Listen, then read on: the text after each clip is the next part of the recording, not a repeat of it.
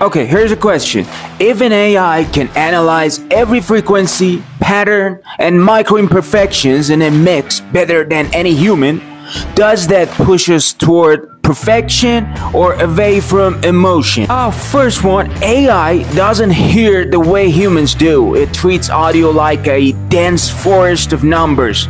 It never gets tired, never loses concentration, never forgets what a spectral fingerprint looked like 3 hours ago. Working with an AI analyzer feels like collaborating with a creature that notices ghosts in the waveform you didn't even know existed. Ask an AI to remove noise and it will sterilize things with surgical precision. Humans, though, keep a bit of grime because grime feels alive. That's the paradox. As AI makes perfect sounds easy, imperfect sound becomes the new luxury item. Distortion, saturation, asymmetry, each becomes a tiny rebellion against the algorithm. The job isn't pushing faders anymore. The job becomes deciding what kind of human emotional truth you want the machine to enhance and what you want it to leave alone.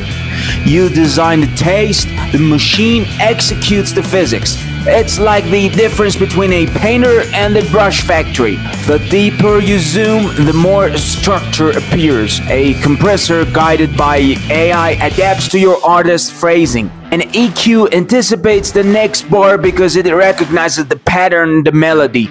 Tools shift from reactive to predictive. And you, strange captain of this ship, just navigate through the waves. And the last one.